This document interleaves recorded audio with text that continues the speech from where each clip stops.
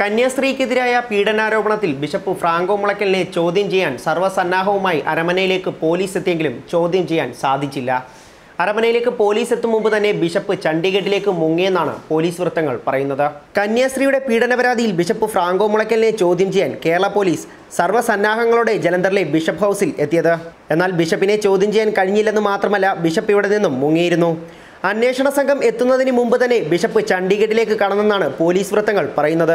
നേരത്തെ പോലീസ് കേന്ദ്രങ്ങൾ ബിഷപ്പിനെ ചോദ്യം ചെയ്യാൻ തുടങ്ങിയെന്ന് പറഞ്ഞെങ്കിലും ഈ വാദം തെറ്റെന്നാണ് ചാനലുകൾ റിപ്പോർട്ട് ചെയ്യുന്നത്.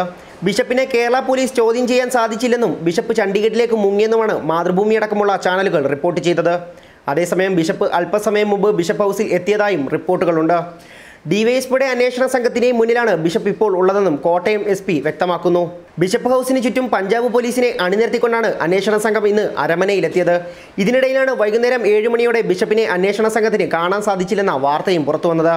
ബിഷപ്പ് മനഃപൂർവ്വം കടന്നതാണോ അതോ ഉന്നത സമ്മർദ്ദത്തെ തുടർന്ന് അന്വേഷണ സംഘം ഒളിക്കുകയാണോ എന്ന സംശയവും ഇതോടെ ബലപ്പെട്ടിട്ടുമുണ്ട്. ന്യൂസ് ഡെസ്ക് മറുനാടൻ TV.